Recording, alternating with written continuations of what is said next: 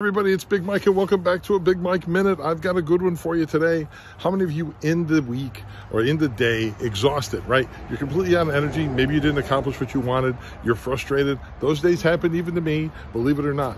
And the reason for that is very simple. Other things come along and they fall into our path and they get our attention and they get our energy, and we're often wanting to help other people and do things. And that's fantastic.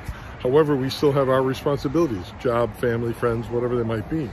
So it's important to take your vision for the day, and when things spill into your pathway, make sure people are okay, as everybody all right. It's like when you drive by a scene of an accident.